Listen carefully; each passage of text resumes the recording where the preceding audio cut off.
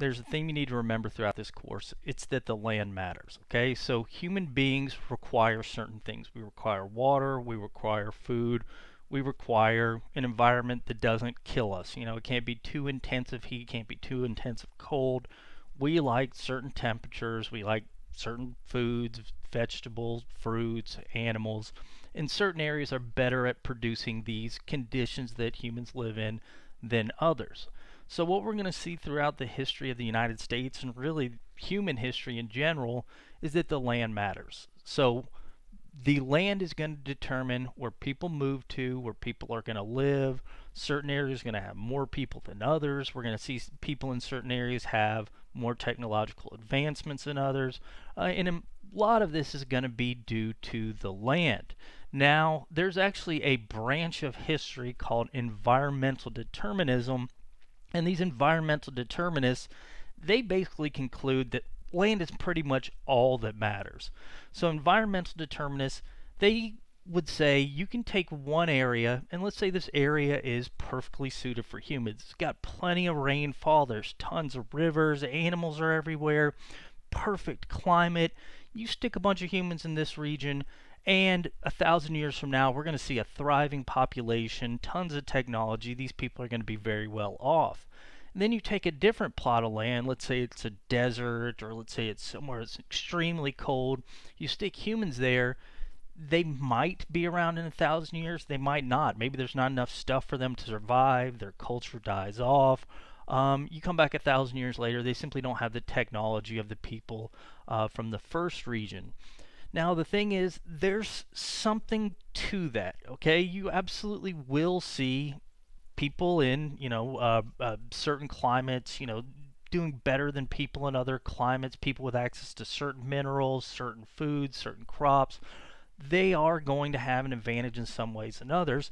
And you can say that this environmental determinism is going to be a major factor in history, but I personally don't think it is the major factor in history. I think if you took pretty much any other creature on the planet besides humans, environmental determinism would be able to predict just about everything. But as we're going to talk about, I think humans are different. I think we are creative. I think we can actually come up with ways to adapt our environment to be better for ourselves. So while environmental determinism is something, I don't think it's everything, but it is something. And so we need to address the geography of the United States before we actually get into the early human inhabitants of North America. So in order to do that, let's go back 4.5 billion years or so. So we've got this space junk comes together, starts crashing together, certain minerals start forming, science junk happens. I'm going to do that a lot, just, break complex things down into science junk. And you get all this forming, this sphere floating around in space, surrounding the sun.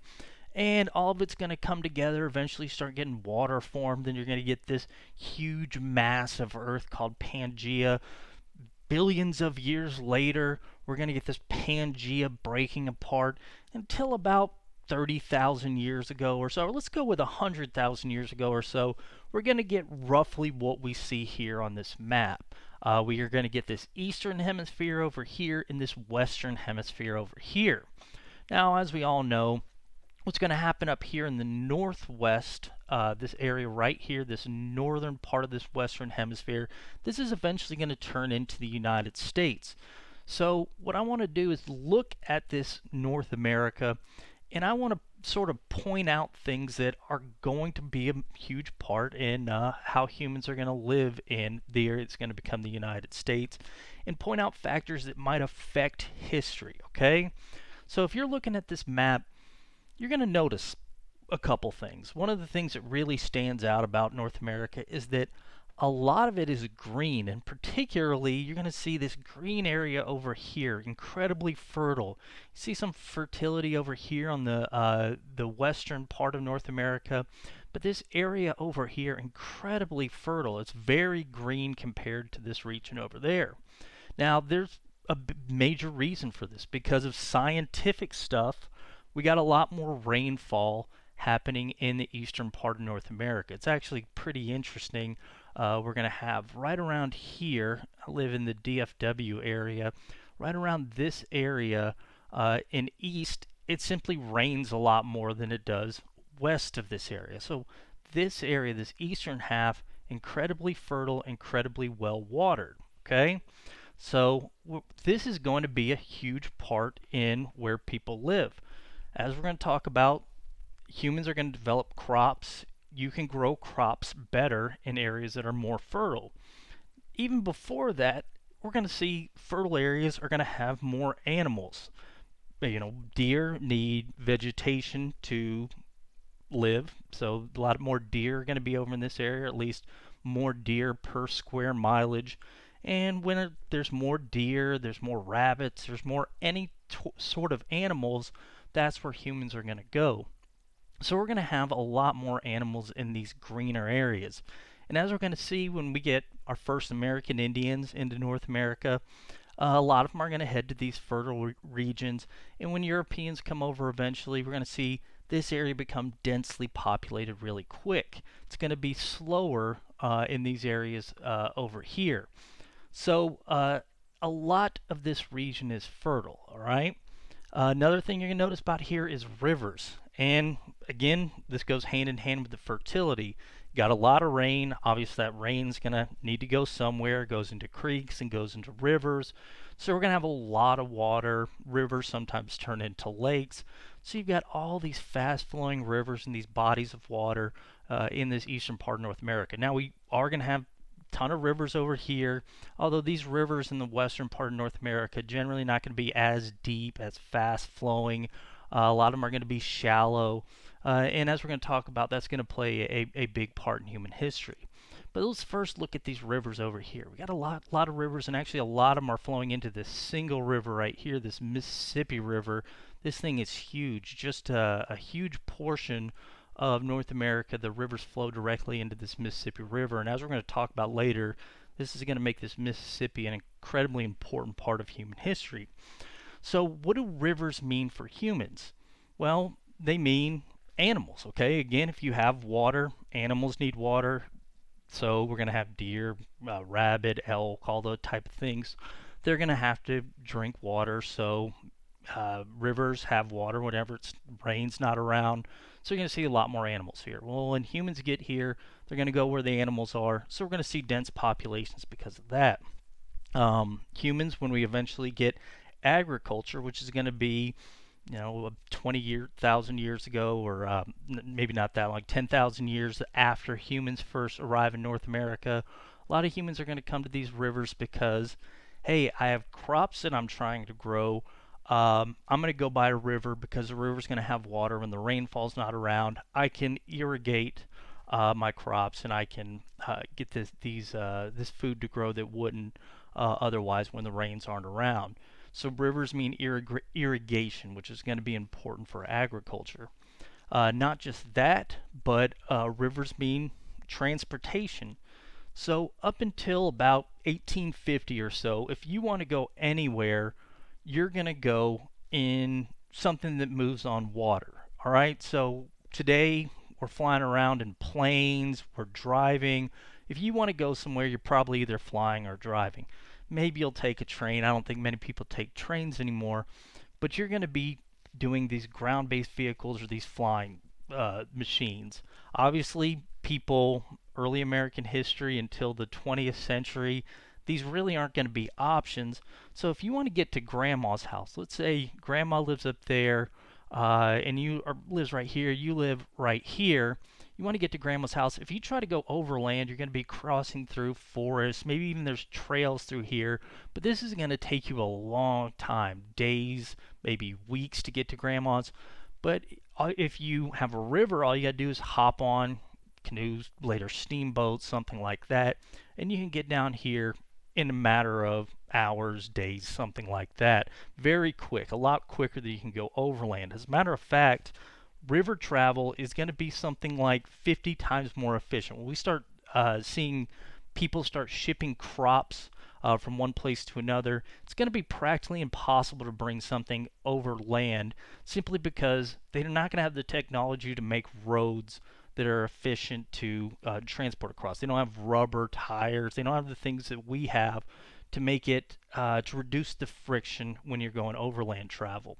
So if you want to go from one place to another, you're probably going to want to go on a river. So what this is going to mean is when the first American Indians come in, they are going to want to trade with one group to another. The best way you can do that is on a river. So just about every American Indian group is going to live on one river or another, and you're not going to see much population in the interior areas. All the large population centers are going to be on one river or another. Same thing when Europeans come along. They're going to be settling along the rivers. Then later on, when roads come along, when we get irrigation, where we can essentially create our own rivers, create these things to channel water from one place to another, then you'll start seeing people start settle away from rivers. But until that point, you need to live on a river if you want to irrigate your crops, if you want to travel from one place to another. So the rivers are going to be important for that reason. Another thing is that rivers are going to be important for industry. Now, this isn't going to come along until 1700s, 1800s, especially 1900s. But what you're going to see is when people start creating things that require a lot of mechanical energy. So when you need to form looms, you need to create textiles, you need to grind wheat, corn, things like that. This requires a lot of physical energy. You can do that with human power. Human power is not very efficient. We require a lot of calories for very little amount of motion. We can maybe use a donkey or something to grind the corn, something like that, a horse. That's not very efficient as well. It requires turning, again, food into energy, not very efficient. What is efficient is essentially using gravity. So whenever you're going to see your first industry in North America, it's always going to be along a river, because what you can do is you can turn a water mill right there on the water, get the water to create this mechanical energy, and that can grind the corn for you or whatever. So they're going to be important for industry. So rivers are important for human history. That's where American Indians are going to move. That's where Europeans are going to move up until you're going to get maybe late 1800s, early 1900s. You'll start seeing a little bit of settlement off rivers, but for the early part of American history, very, very important. Another thing you're going to notice on this North American map of North America is that it's very flat, especially in this eastern part. Now, you have these mountains here, these Appalachian Mountains in the east. And, you got the Ozarks, stuff like that. But for the most part, this area is incredibly, incredibly flat. Now, you're going to eventually get to the Rocky Mountains and very mountainous in the western part of North America. But this area is very flat. So what this means is that when you do need overland travel, it's going to be a heck of a lot easier to move from one place to another over here than it would be over here in this western North America. If you want to go from here to here, boy, that's going to take you a long time before we get modern roads, airplanes, things like that. But if you want to go here to here, again, you'd prefer to use a river, but if you can't, it's going to be a lot easier if it's flat ground. It's a lot easier to create a road from one place to another if you don't have a mountain in between you. So what we'll see is this is going to allow transportation, trade, westward expansion to go much easier in this area over here in eastern North America. As a matter of fact, what we're going to see is when Europeans first arrive, we'll see them quickly start filling up this area east of this Appalachian Mountains. And because it's so difficult to cross the mountains, it's almost going to be like a cork or something stopping westward expansion. When they finally do get roads that are going to be able to pass to these Appalachians fairly easy, and again, you're not going to have rivers going up mountains because it just doesn't work that way. But when you do finally see roads moving through these mountains, once you get this sort of cork opened, people are just going to start spilling, and they're going to quickly and rapidly start expanding out here. But then you're going to see another slow sort of expansion right here. It's mountains almost serve as a stopgap, okay? So very flat terrain, very few mountains. Now it's kind of interesting because these mountains, something you can't tell from this map, is that mountains are going to have another thing that's going to be important to human history. Again, this involves science stuff, but if you look at a mountain, you wouldn't be able to tell this, but mountains are basically where the sort of interior of the earth has come to the forefront, whether it be plates coming and smashing together, whether it be volcanoes bringing material from the interior of the earth up to the top. Basically what happens is you have the stuff smashed together, and all these metals that don't exist near the surface, they come closer to the surface. And a lot of these metals are going to later become important to human beings. Humans, for a lot of different reasons we're going to talk about, particularly because they're shiny and they don't rust, but humans like gold, silver, to a lesser extent copper. You don't see that near the surface in flat areas. You only see it in these mountainous areas. So what's going to happen periodically through history is you'll have things like gold rushes. You'll have, hey, I found gold in this area. A lot of people will move for that reason. We're actually going to see this as a huge difference in Mexican and American history, because this area of Mexico, incredibly mountainous, people are just going to flood in here because silver. And when they get to this region, they're going to extract the silver they find incredibly valuable. Because they have access to this silver, they're not going to diversify their economy as much as we're going to see the English do over here. The English aren't going to have access to nearly as many precious metals simply because there's not as many mountains over here. And without access to these precious metals, they've got to start growing crops, they've got to start industrializing. And for this reason, we're not going to see as much development in agriculture and as industrial development here in northern Mexico. It's all going to be about silver. So access to these precious metals can have a very different effect from one place to another on history, but it is going to be something that will affect human history, a factor of geography. So that's another thing you can sort of see from this map.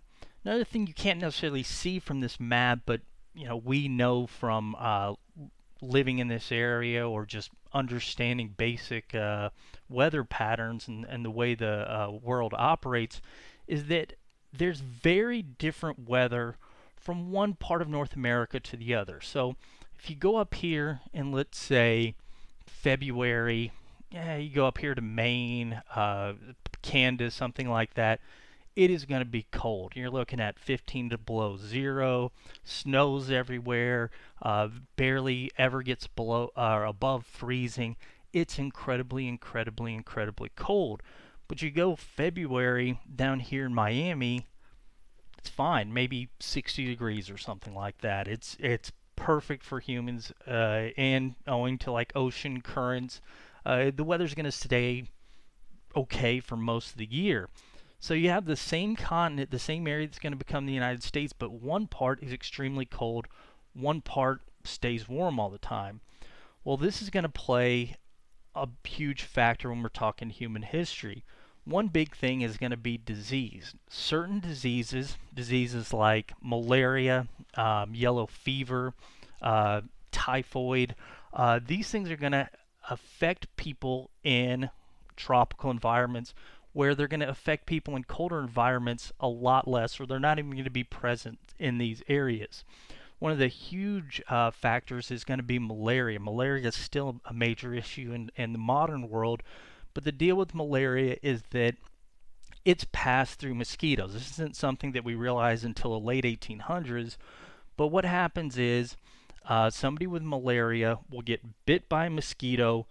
The parasite will be sucked up by the mosquito. They're drinking the blood, and the parasite will gestate, reproduce inside the mosquito, and then basically its offspring can be passed into the next host when the mosquito goes to suck blood out of the next creature, mammal, whatever. So this mosquito serves as sort of an agent to transfer this malaria parasite. Well, the thing is, Mosquitoes in certain areas can do this, but mosquitoes in other areas cannot do this, okay? So down here in this tropical area, basically, this region from, malaria will occasionally get north to New York, but for the most part, it's normally right around here in this southern area, down here south through the Caribbean, and then, it goes south to the tropical area into South America. But this area here, mosquitoes live long enough for the malaria parasite to reproduce. They live long enough because the heat allows them to, this malaria parasite to reproduce. So they're going to pass this a lot easier than mosquitoes up here who simply don't live long enough for the malaria parasite to reproduce because it's colder. So malaria is going to be a huge problem for people in certain regions because of sort of this transfer process, but it's not going to be in other areas. Again, other diseases, yellow fever in particular, also are going to require things that tropical environments to grow. So disease is going to be a lot bigger issue in certain areas than others. Again, another geographical factor. This tropical environment is going to play another factor in human history, because when humans eventually get agriculture, which again, it's going to take a while for that to happen, but once they get agriculture, we'll see that certain crops, just because of nature, evolution, however they were formed, can only grow in certain conditions. Some crops take a long growing season, so they're going to require, let's say, an 8-month growing season. Well, certain areas, it's not going to be warm enough for them to grow. Okay, so if you try to grow tobacco up here in Maine, it's not going to be warm enough to grow. It'll start freezing before the tobacco plant has the time to complete its cycle and grow to, the maturity level where it produces nicotine or whatever it is that we're addicted to. So you can grow tobacco perfectly in this area down here in Cuba because geography permits it, but certain areas you can't grow it. The same thing with tobacco, cotton. Cotton is going to be perfect growing here in this soil here in the deep south. It has a long enough growing cycle down here, enough rainfall down here. And again, because of the heat, it's going to be able to grow. You can't grow it up here in Michigan. It simply doesn't grow very well up there. So the geography is going to play a factor in tropical weather, right? You can probably see this perfectly with sugarcane. So the deal with sugarcane is it's this stalk that if it grows 2 years, it produces this simple carbohydrate that our body loves. Basically, we boil down the sugarcane, we smash it, then we get this sweet, sweet substance that provides a lot of caloric energy for very little work for our body. So when you're eating this sugar, a lot of physics, a lot of organic chemistry involved. I guess organic chemistry would be the better term here. But basically, you can break it down. You can get a lot of energy for very little work. So our body craves it. We love sugar. Well, the problem with sugar is it takes 2 years to grow, and if at any point in that 2 years it freezes, the crop is ruined. All right? So you have to have an area that does not freeze, okay? Or else the sugar cane is not going to work. Well, just about every area of North America, it freezes a little bit, okay? So even if you go here, say southern Alabama or something like that, it's going to fall below zero a couple times a year. South Texas, well, we'll talk about this in a second, but maybe this area, the interior Texas, is going to get below freezing a couple times.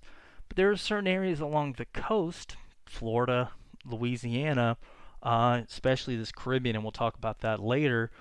But certain areas it doesn't freeze. So if you're somebody who wants to grow sugarcane, you've only got a couple options in North America. So again, this is sort of geography and humanity, what humans need coming together in an unusual way. All right, so looking at this map, you can let's imagine we're environmental determinists, or let's get a little bit more creative. Let's imagine we're aliens. If you wanted to look at this thing and say, where are humans going to be successful? Where are humans going to sort of not reach the success of other areas? You could look at this map, and if you were aliens, you would probably guess, man, I think people in this region over here, this fertile area with all these rivers, rainfall, this nice soil, this long growing season, they're probably going to do pretty well. Whereas people over here in this mountainous region, hard to move from one place to another, they're not going to do as well. There's not as many animals, the rivers aren't as deep, the soil's maybe not as fertile. And you would sort of predict if you were to guess as an alien, as an environmental determinist, you would probably guess that this area would have the most advanced civilization, the highest population, shortly after humans arrive in North America.